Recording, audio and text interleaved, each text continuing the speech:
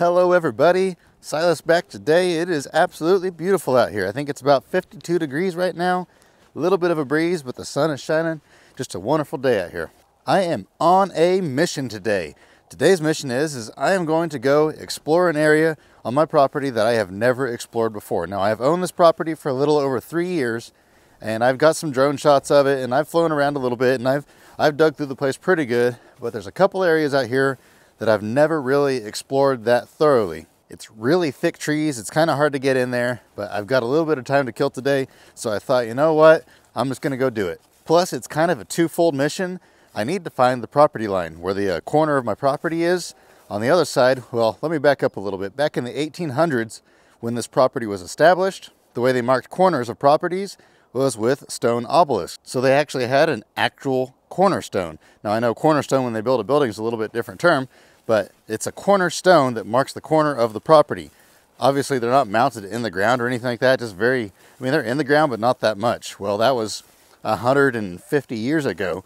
And the stone obelisk on the other corner is long, long gone. On the front side of my property, years ago, when they built the blacktop through there, they actually found the corners of the property and they marked them with steel stakes like they do now, way underground. That way they can find them with their little fancy detector things. But the back side of my property can't seem to find where the corners are. And the only way to do it is to triangulate off of the blacktop here and a blacktop that's about 4 or 5 miles that way. And to do all that is going to be very expensive. So if I can find that stone obelisk, even if it's knocked over or something like that, it will save me a ton of money. And I believe, if I'm looking at the map correctly, it should be back here in these trees somewhere. Wow, that's kind of crazy. There's still snow back here. Here in this shady spot where it doesn't get much sun, we got, I think, almost 10 inches of snow here about a week and a half ago. I was actually out of town when that happened. And then it's rained about every other day since then, so I really can't believe there's any snow left, but just a little bit left here. It must have drifted up pretty deep in this area. I never did get to come out here when the snow was real deep. That would have been kind of cool to see. But anyway, this is the furthest I've ever gone in this area. They used to use this area for a target practice range. You can see this mess here. I need to clean this up someday. But there's this big hill of sand right here, so it really makes a good area for that. That way, if your bullets go through, they don't go flying off and hitting who knows what. Plus, there's no houses that direction at all. So if a bullet does go flying, it's not that big of a deal. But this hill is kind of an anomaly. Somebody had to have made this hill here because it's a really big hill right in the middle of nowhere. So I'm guessing somebody had to have piled all this up at some point through the years. I would say that it's probably about 15 feet high, maybe a little bit more than that. And you can see it's kind of a big area. It's been here a long time, that's for sure. There's some pretty big trees growing out of it. As you can see right there, that's a pretty good sized tree growing on top of this hill. But I've never actually gone down in there anywhere. And I guess it's kind of a threefold mission. While I'm here, I'm going to be looking for mushrooms as well. This is kind of a deer trail right here, so I'm going to try to take this. I should have took my overalls off, but I don't want to carry them with me, so I guess I'm going to have to wear them now. But it'll definitely be interesting. As you can see, this is why I've never come down here before, is it is really overgrown. Let's see what we can find. Crawling through here in these overalls is quite the challenge. I'm really regretting wearing these, but we're making it. This morning it was about 25 degrees, and so I had to dress warm, but it's warming up pretty good right now. Pretty obvious why I've never gone through here before. This is a jungle deluxe. A lot of the areas out here back in the trees on the property are actually still accessible where you can walk through them. Sometimes you have to wiggle a little bit, but they're not this overgrown. Reason for that is because my property was a salvage yard for decades before I ever bought it. Now, it was empty when I bought it pretty much. I've filled it full again, but back in the day, it was way more full than that. And even back in the trees, they had cars and parts and stuff like that. And so they had it pretty cleared out. But this area back here, they never really used this area. So this is decades and decades and decades of growth. Here we go, big old cottonwood. Maybe this will have some oysters or something growing on it since it's half dead. Something's been living here fairly recently. I don't see any fresh tracks, but those aren't very old tracks either. Hopefully nothing's home right now. Let's see here. Anything good? Unfortunately, it doesn't look like it. You know, I've never really found many mushrooms out here at all, of any kind, even inedible ones. I found a few inedible ones by a half-dead elm tree one time, but that's it. Looks like that limb there fell that direction, so we'll go around and see if there's anything growing on that. The flip side of that is, though, that we have been in a perpetual drought ever since I bought this property. The year I bought this property was the year the drought started. and it's never picked up since. So all that snow we just got is going to make a big impact, I'm sure. It's not going to get us out of a drought, but it's going to make a huge difference.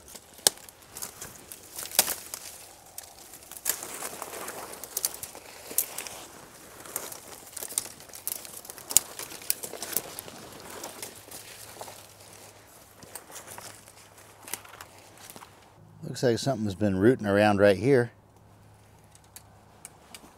Maybe an armadillo, hard telling.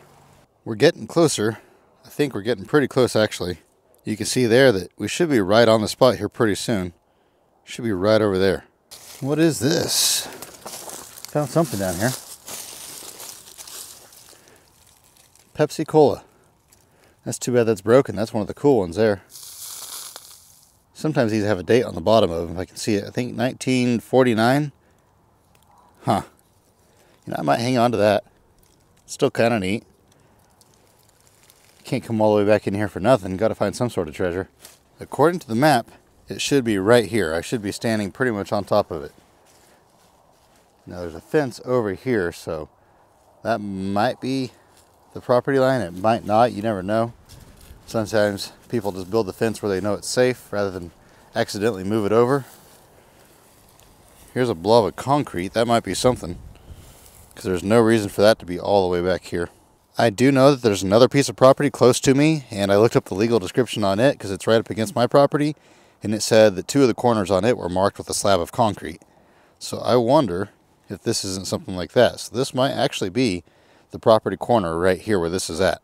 That would be right on with where it should be. According to the map, it's actually right there, over that way about 5 feet, but the map may not be 100% accurate because it's going off of GPS, and I'm way out here in the middle of nowhere. Of course, I say that. There's that piece there. There's another piece over here of concrete. So it's very possible that there was something cemented into the ground on the corner, and at some point in time it was broken out, and they just threw aside the cement. So definitely it's going to be somewhere in this area right here. So that gets me a pretty accurate idea. That way I can see where the property line is off this direction. We're kind of on the edge of the trees now. Didn't really find any mushrooms, unfortunately. We'll go check some more trees here in a minute. Let's see if I can figure out roughly where that was now in relation from over here. It was right down over there. So, right through here. And it goes straight off that direction. So yeah, that's right about where I was thinking it was at. It's right even with that tree right there in the middle, kind of that tree right there. The cactuses aren't looking too hot. I was really bummed out that didn't work out better, eating the fruit off of those. There's another old bottle. Is that anything cool? It's kind of interesting. Oh, it's broken. So never mind. I'll let the cactus have that one. What's that? Something blue? Oh, just a piece of broken pottery of some sort. So it's pretty much right here. I was looking at the deal, and it's right to this side of this tree. So it's right about there, about a foot over. Another piece of glass. What do we got here? Looks like it has an eagle on it, and it says something about established 1870. So that's your clues. You got to tell me in the comments what that is. I have no clue. This was a landfill out here a long time ago, but there's bunches of glass out here, and over on that side there's a bunch of concrete and bricks, an old sewer pipe, the old clay sewer pipe, stuff like that. What do we got here? Hospital use only. That's kind of interesting. Hospital size for hospital use only. Huh. Little pitchfork on the bottom. That's kind of creepy for a hospital. Yeah, that's kind of neat. I guess we'll hang on to that too. Now that's something I've never noticed before. There's a big old slab of, I don't know if that's asphalt or concrete or what this is right here. Huh. Definitely interesting. I've never noticed that before. Bunches of glass. There's a green bottle there. There's a little tiny brown bottle of some sort here. That's kind of interesting. There's an old bottle there. That's nothing interesting. What's left of a toy ball down there. That's been here a while. Some more glass bottles over here. Doesn't look like anything interesting. But yeah, all through here, there's just stuff everywhere. The remnants of an old, probably cream jar of some sort. You just never know what you find. And every time you come out here, you find more. Just because some of it gets buried in the sand and other comes out of the sand. And there's a glass bottle. Looks like there's a pretty healthy deer trail running through here. Pretty well established. I think it's just deer. Yeah, I don't see any other tracks. Well, that looks like that might be a coyote track there. Nothing's been on the last day or two at least. Remnants of an old car tire right there. That's been there a long time. It's kind of neat how Mother Nature reclaims that sort of stuff. There's still a car tire there, probably been laying there for 100 years, but these cactuses growing up around it. Oh, check this out. Here's another example of nature taking back over man's stuff. You got this brick right here, and it's got that plant growing out the center of it. That's really cool. The previous owner, years and years and years ago, came out here and dug this pit, thinking he was going to have a pond back here. As you can see, it didn't exactly hold water. Believe it or not, we're right close to the river, but it's a really big slope. And so the river, the water table, is down pretty low. Even on wet years, this doesn't really hold water. For this to be able to hold water, a guy would probably have to go down another 10 feet or so. The hole's already almost 10 feet deep. Well, probably not quite that deep. It's probably about 7 feet or so down here at the very bottom. Because with these boots on, I'm just right out under 6 feet. And it's a little bit higher than my head. So yeah, but it's probably about 7 or 8 feet deep right here. But I do know if you look at the, what do they call that map? The topography or whatever it's called, that shows you the different elevations. The actual river is about 25 feet below this back field back here. Now if you go up to the very front of my property, that's even higher above the water table. But the good part about that is that I'm not in the floodplain. So insurance is a lot cheaper. What do we got here?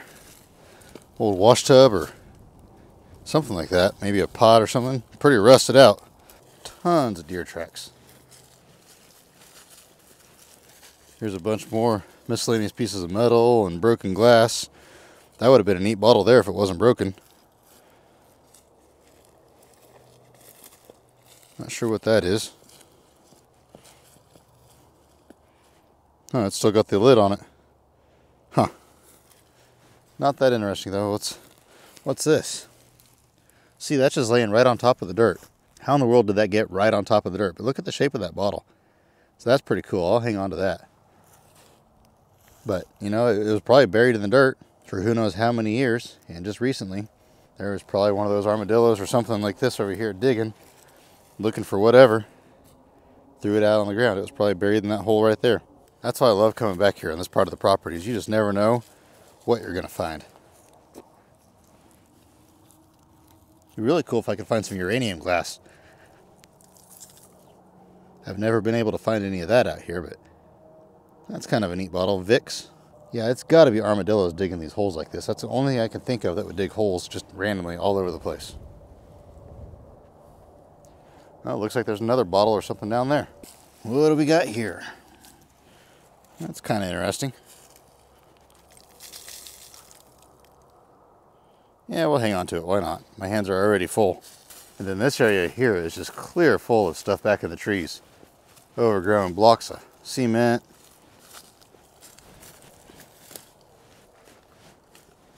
Actually, I think that piece right there was one of the first videos I ever posted on my main channel. First or second video I ever posted. That was in that video. I haven't been back here since then. That was, man, almost 3 years ago now. Time flies. But yeah, you can see it's just solid chunks of cement and bricks. Random trash. Not really trash, but like demolition type trash. Metal. You name it. This was a dumping ground for a lot of years. There's really nothing a guy could do with all this stuff. I mean, a guy could come in here with an excavator or a bulldozer or something like that and get it all out of here. But man, that'd be a lot of work for not a whole lot of reason. Don't really need this area. One time, a couple years ago, I came back here and I thought, why in the world would I pay for dirt when I can just come back here and just dig some out myself? I figured I've got plenty of dirt and sand and whatnot. I can fill in my own roads with that. And so I came back here and I dug one bucket of dirt out of this spot right here. And there were so many chunks of metal and bricks and chunks of concrete and you name it in that one bucket that I said, you know what? That's why I'm going to buy dirt and not actually use what I have already, because, man, it was a nightmare using that out in the road. I had to spend an hour picking stuff back out of it. And there's this old building that I rescued off that farm cleanup I did a year ago. Still haven't done anything with it since I put it in right here. I'd really like to do something with that, make it into a cabin or something like that, and put a wood burning stove in the middle of it. Pretty neat. It's going to take some work to fix it because I kind of tore it up getting it out of the trees, but it was either that or wad it up in a ball and shove it in the iron box. So I figured tearing it up was better than wasting it completely. You can see right there, I tore it up pretty good in that spot. One of these days I'll get to it. I just wish I wasn't so busy all the time with 35 million other things. Looks like a fiberglass Volkswagen hood down here. That's random. Yeah, this is the area that I was at back when I thought it would be kind of cool to own this property someday. Years ago. About 5 years ago or so. Maybe it was even 6 or 7 years ago now. This area was clear full of cars right here where we're at now. And these little scraggly trees weren't here then. And all the way over there, there was probably, I don't remember how many cars was here. Well over 100 cars. We bought them and we brought excavator in here and smashed them all and hauled them all out of here. I remember thinking back then, boy, it sure would be cool to own this place. Didn't think it would actually happen. All right, guys, it is lunchtime. I'm in the junkyard cabin. I decided, you know what? I'm going to cook my own lunch today. So today I've got some rice. I've got some seafood. I think it's going to be pretty good, so let's get busy cooking.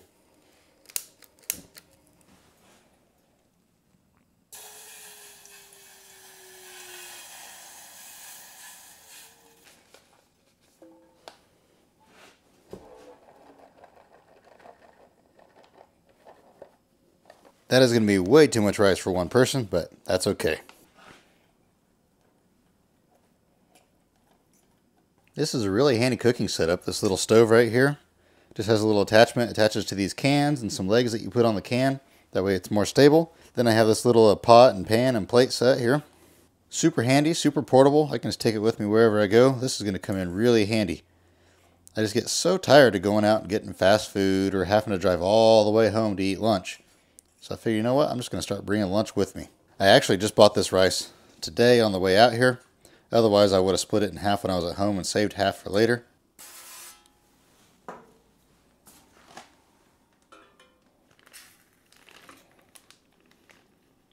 I really need to get me a set of tongs. That'd make this a little bit easier to do this. I don't remember what all's in this seafood mix. I know it's got shrimp, I believe calamari, and scallops, if I remember right. The trick is I want to cook it about halfway, and then I'll add the seasoning and the sauce. For the seasoning, we're just going to go with a little bit of garlic powder, a little bit of salt,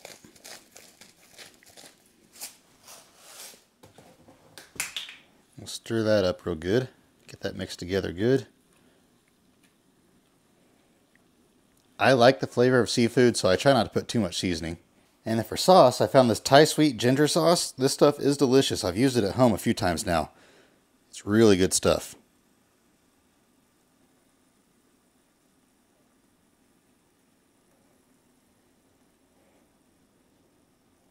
There we go. Now we'll go ahead and finish cooking this.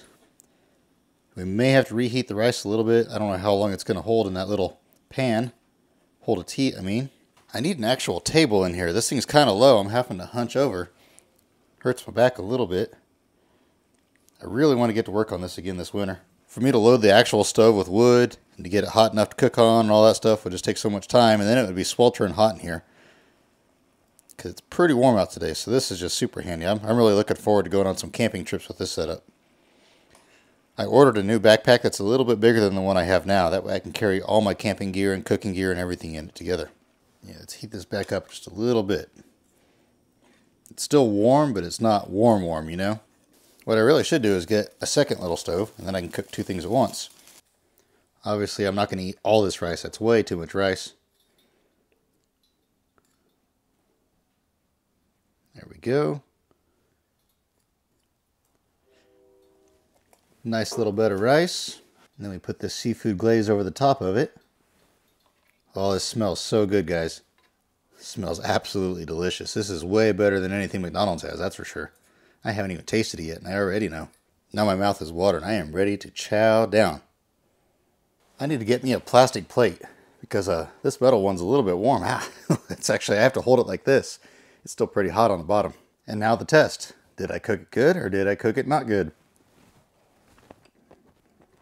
That is absolutely delicious. Now, it's not as good as fresh seafood. Fresh seafood would obviously be way better. This is frozen, but I'm in Kansas, so it's a little bit hard to get fresh seafood.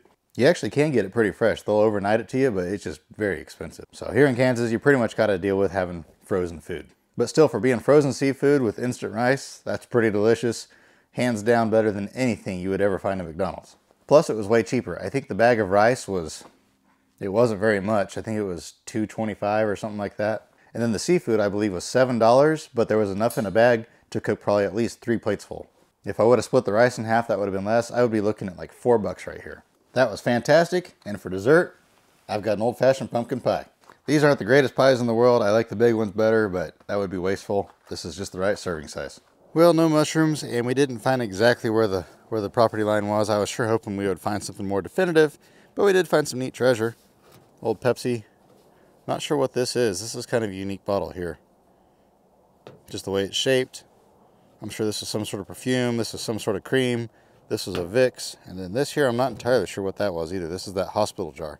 But still, not bad. I doubt there's any value to these here. I mean, maybe a couple bucks for all of these put together. But still, it was fun to find them. And with that, we are done with this video. I know it's not a very long one. Kind of a quick, just out in the trees and get back real quick type of deal. I didn't have a whole lot of time available. I was basically on my lunch break, so now I've got to get back to work. But I figured, why not take you guys along with me? I need to start posting more stuff on the second channel to keep it rolling good. Coming up soon on the second channel, I ordered some stuff. As soon as it gets here, I'm going to be making some pretty cool videos for you guys. Or at least I think they're going to be cool. Maybe you guys won't think they're cool. I don't know. We'll see. At the very least, I'm going to have fun making them. So I guess at the end of the day, maybe that's all that matters. So stay tuned for that. As always, I hope you have an absolutely fantastic rest of your day. Remember to get out there and find an adventure, even if nothing super interesting happens. We'll see you next time.